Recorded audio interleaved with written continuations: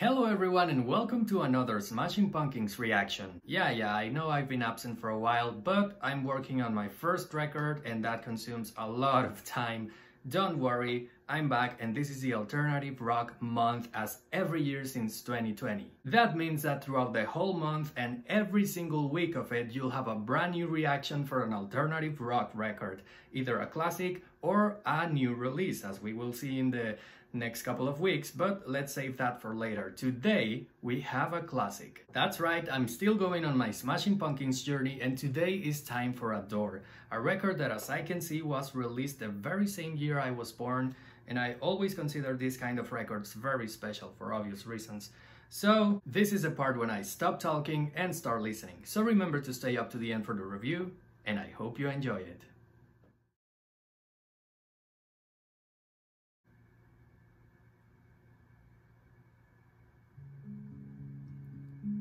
Alright, that's a very quiet one to begin with. My God, that's beautiful. But I'm gonna turn up the volume a little. Oh my, those harmonies. I wasn't expecting to find such a tender song to open this record. And I mean, no complaints at all that this is a mellow tune to begin with. But it's kind of a weird tactic for Smashing Pumpkins.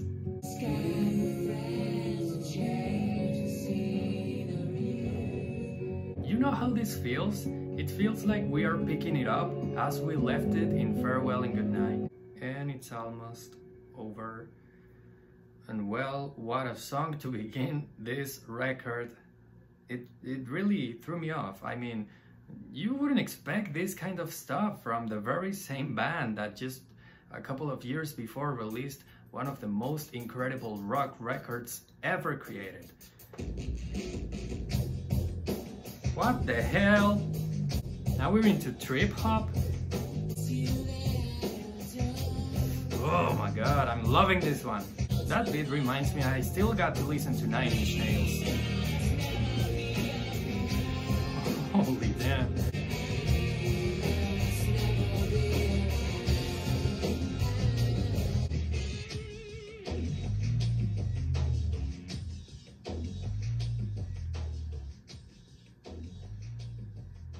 I hadn't noticed that bass until the very end, but that was the thing driving the song. And right into the next one. I guess, because I'm not hearing anything. There it is.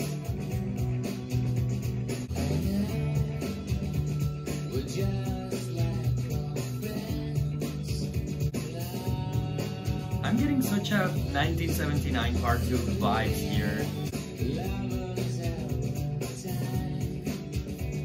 Lovers Out of Time. Man, Billy definitely has a thing for a breakbeat, doesn't he? Those The Cure influences right there, it's just like heaven. But yeah, this record so far has this mixture of sampling and breakbeat with alternative rock, and maybe that's what it is about. I don't know, but you can hear both so clearly. What a great transition.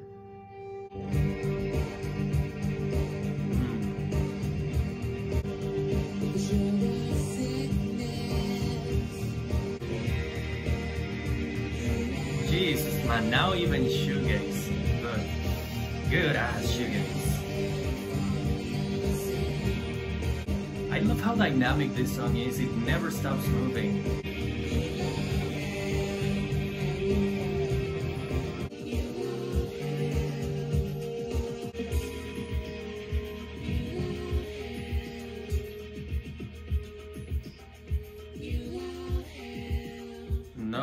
No, that's Darcy.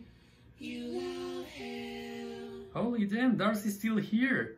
I thought she would... For some reason, I thought she left the band after Melancholy. I don't know why.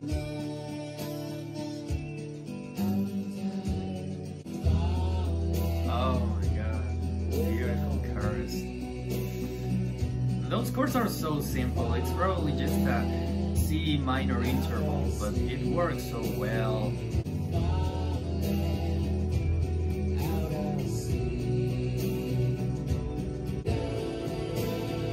The strings are doing it for me. I think they're not even strings, I think it's a synth, but it sounds so like it.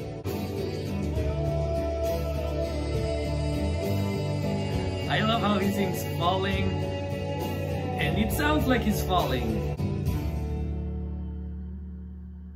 Beautiful. I was really feeling it, you know? Alright, back to the breakbeat.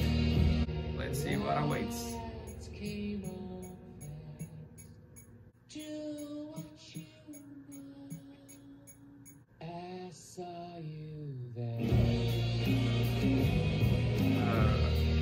I gotta admit, I expected something more explosive, but alright.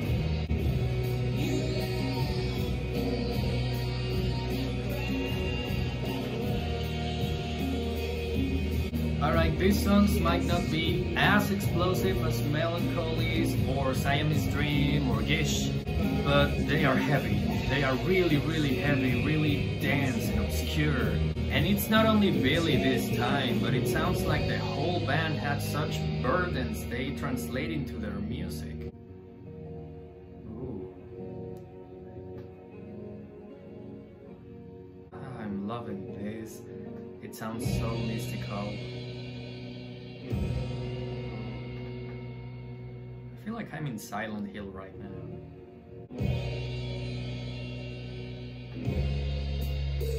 Alright.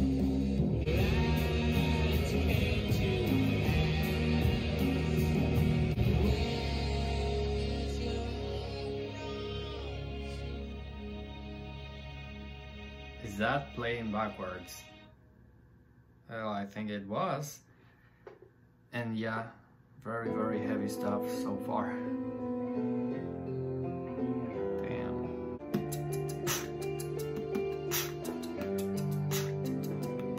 Kinda sounds like a rap beat. Hey, I wasn't that mistaken. Yep, there's no room for doubts here. This is Smashing Pumpkins' Darkest Hour.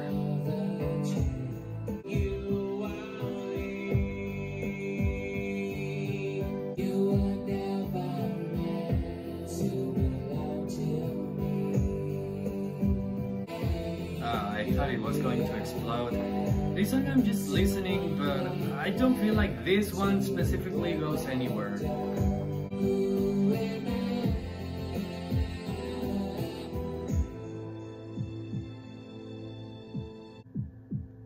And there it goes. Yeah, not my favorite by any means. I was literally waiting for it to end. I'm sorry, Smashing Pumpkins fans, but we're still got more than half of the record to go, and I think that's what we should be doing right now.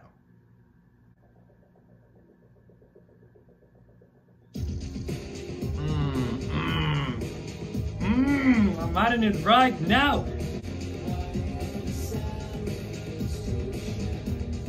Yeah! Everything about this song is so right, except the title Appels Oranjes. It sounds so ethereal, it sounds so mystic, so spiritual. I love this kind of stuff, man, this kind of songs.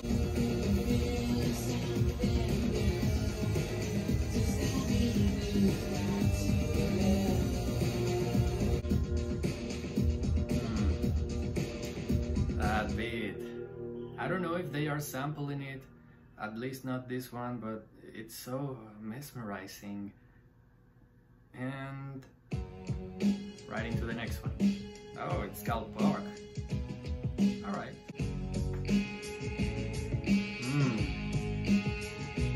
Great guitar work right there.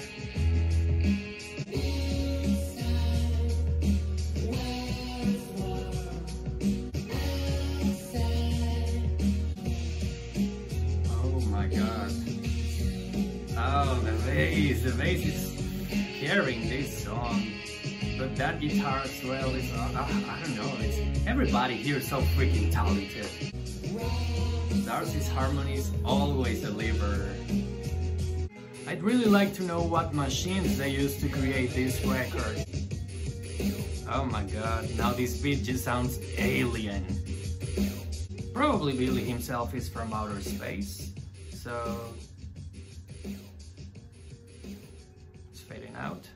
Yeah, I also think the weirder the songs get, the more I like them. 100% confirmed, Billy has a thing for electronica now. This looks like cowboys in my mind.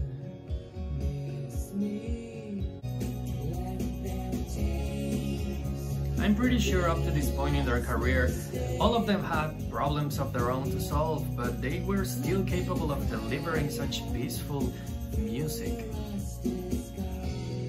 But I gotta say, at some points, it feels more like a record of B-sides and rarities than the actual B-sides and rarities record I reacted to.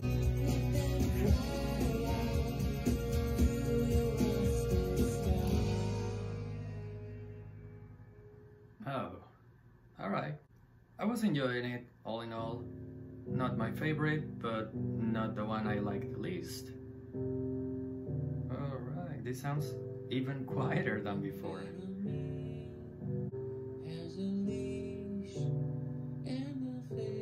Is he really singing about a dog person?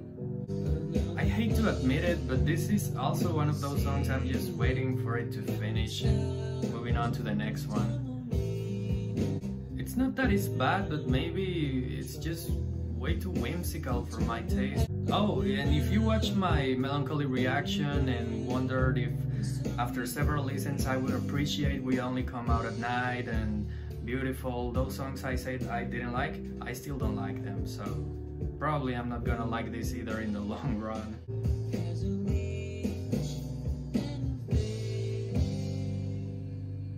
Alright, I do have a concern about this record, and it's that it doesn't seem to follow a common thread, neither in sound or thematic, not like Siamese Dream, for example. It's just like what I said about B-sides and rarities records, a mash of a lot of things together. And it's a shame indeed, because some of these songs absolutely kill.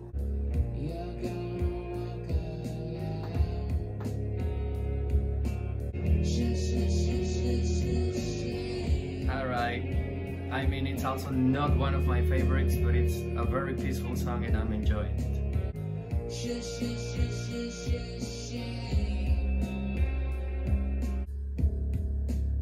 Oh my god, that bass is so heavy. And it's done like in drop D. Oh my god, it's not just a fade out, it's like they took away almost all of the bass and middle frequencies of the song. It's so weird, but alright. And into the next one. Okay, this sounds like it's going to be a heavy one. In its own way, behold, the nightmare.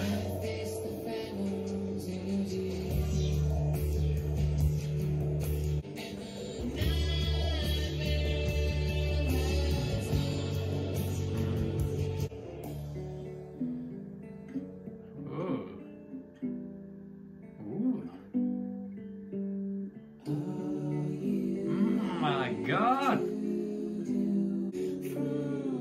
What a beautiful modulation.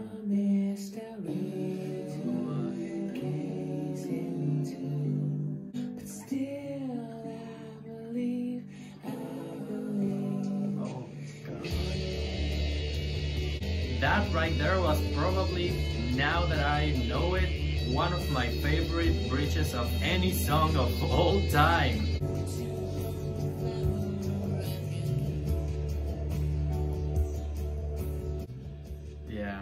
Beautiful as well. I wasn't expecting what happened in the middle of the song, but it was such a nice surprise. And we're into the next one. Well, it seems like these last songs will be very quiet, very intimate. What a chord progression! It's bright, then dark, next note is bright again. It's more like a Radiohead progression right there. This will be an odyssey.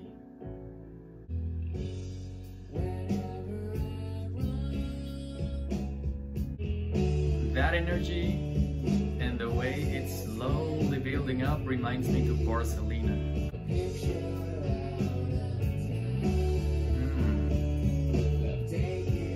I can't even express how much I'm liking this right now.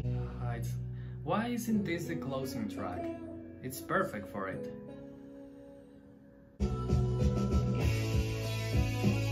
Oh, yes!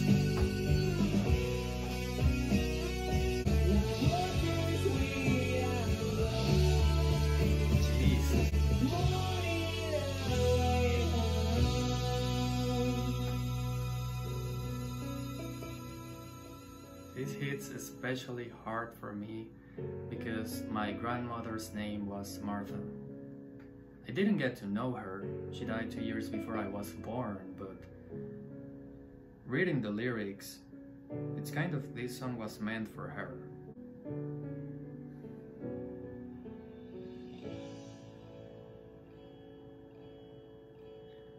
I don't know, I don't want to listen to any other song after this. This is for me the closing track and you cannot tell me otherwise. But even still, it has like 1 minute 20 to go. Oh, there it is. Yeah, up to this point it kinda sounds like they are just putting random sounds here and there to make this song longer. But if it doesn't need to be longer, why would you extend it? Well, it seems like a little coda. And now there it goes. No, but seriously, I don't want to keep on going right now. Why would I do that? This song was perfect. And oh my god, we still got two more to go, but I don't know. I'm very hesitant right now. I know I gotta finish the record. I just don't want to. I think this record is fine as it is as of now. Maybe those 2 extra songs would blow it. I don't know, but here we go.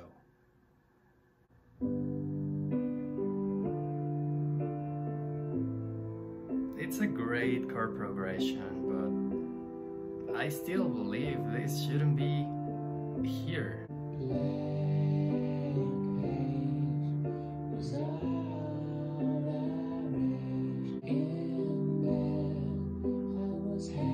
Okay, I'm liking it.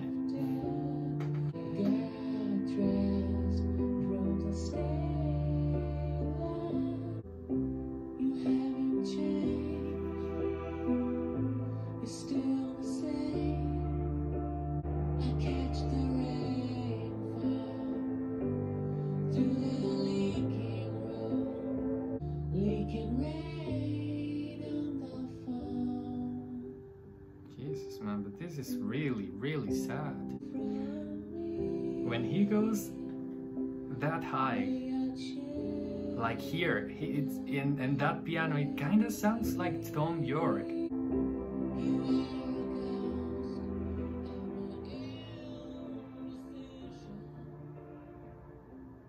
It's fading out, but it doesn't seem like the song is ending. Now the last one. Oh. 17 seconds.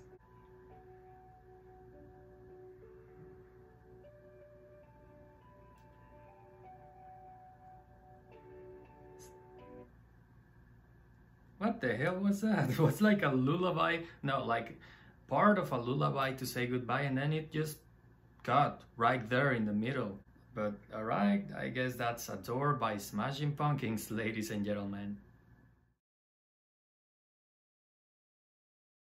Okay, this record definitely hits different when you listen to it alone and with headphones, but I still believe it would have worked much better as a B-side compilation. You can't really blame Adore for it. I mean, whatever record coming after Melancholy has some big shoes to fill in, but I still believe Adore could have been more. Here we got some beautiful and tender moments like To Sheila, the opener, or some bangers like Ava Adore, but overall it feels like this record lacks the cohesion of previous works. Sorry SP fans, but the track listing right here objectively sucks. It's all over the place and it ends on a song that's basically nothing. It's 17 seconds of pure noise and it takes away the spot that should have belonged to songs like For Martha that really are beautiful and that gives you that sense of closure. But if you rearrange that track listing, suddenly Adore feels very different. I leave my personal arrangement in the description in case you want to give it a try.